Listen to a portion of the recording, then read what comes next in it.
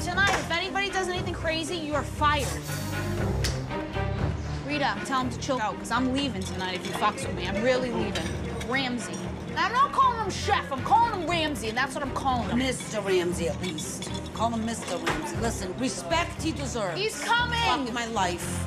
He's already shit on the food. Like, I'm waiting for him to see us run the front of the house and yell at us about that. Doug, tiramisu on?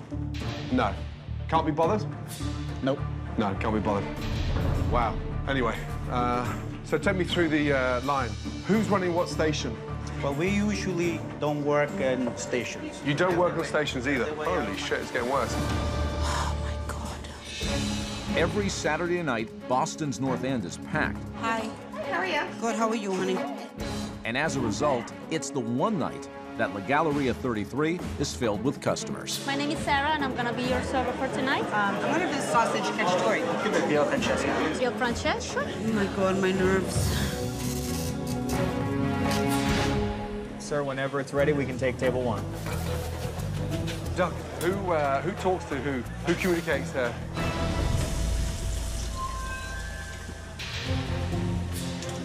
Anybody? Doug, who communicates here?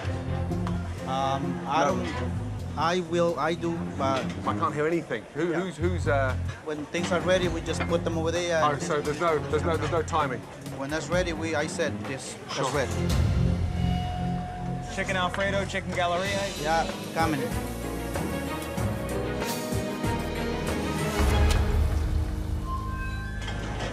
Val.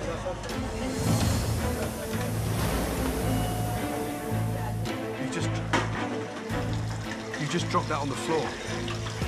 Look at me. You just dropped it on the floor. Yeah. You can't cook it.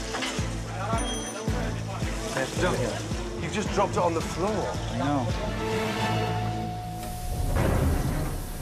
Rita, Lisa, both of you, just 2 seconds. Sorry, this is sending me crazy. Hello, what? He just dropped the chicken on the floor and put it back in the pan. Wait a minute. This one here. Come on, guys. Serious, Doug? Wait a minute. He dropped it on the floor and cooked it? What do you mean? Am I on my own here or what? No, you're not. That's crazy. Could you start that again or not? What? Can you start that again? Right here. It's there.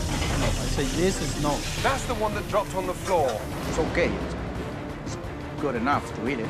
I'm not here to make you look stupid. But when I stop a chef from serving fucking chicken he dropped on the floor, I mean, honestly, you guys look like a bunch of fucking idiots. This is fucking crazy. It's like someone's thrown up on my plate. Please, God, make him like that at least. This, for me, is a new journey in life, because I've always been a shoe salesman.